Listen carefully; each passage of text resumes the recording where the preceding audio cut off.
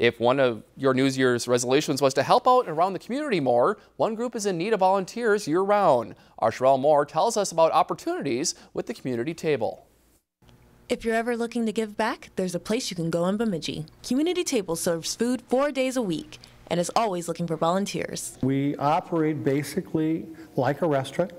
We follow all the same health guidelines and rules and regulations. Just seeing the amount of people that are in need in the community and being able to help them is a feeling that I can't describe. It's something that I feel like everyone should experience for themselves. Monday and Tuesday, the meal is served at Mount Zion Church. Then Wednesdays and Thursdays, it moves here to the Methodist Church. Doors open at 4:30, and then the meal is served until 6 p.m. Part of volunteering is to serve, but the other aspect is you're part of community in doing that and being able to eat with people, but also being able to serve with people. There are a few requirements. You have to be 12 to work in the front and 16 to work in the kitchen. And while most people give sporadically, Community Meals says the help is needed year-round. Yeah, we have gaps in our volunteerism, particularly summer. During the school year, we get a number of college students who come and volunteer. We have volunteers who, once they come, they come back every week. Frequent volunteers say the best part about the experience is you never know who you're going to meet.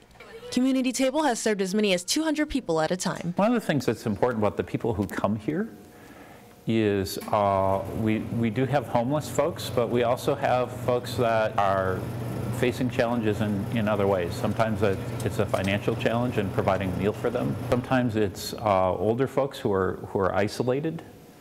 And another thing to mention is everyone is invited. There's absolutely no requirement to take a seat at the table. We don't receive a paycheck. We receive rewards from the people here. I mean, their thanks, their smiles.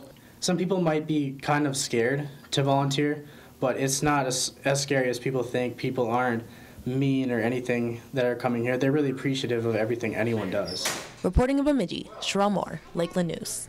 To volunteer, simply show up at either Mount Zion or the Methodist Church. You can also sign up online at volunteerbemidji.com. If you've enjoyed this segment of Lakeland News, please consider making a tax-deductible contribution to Lakeland Public Television.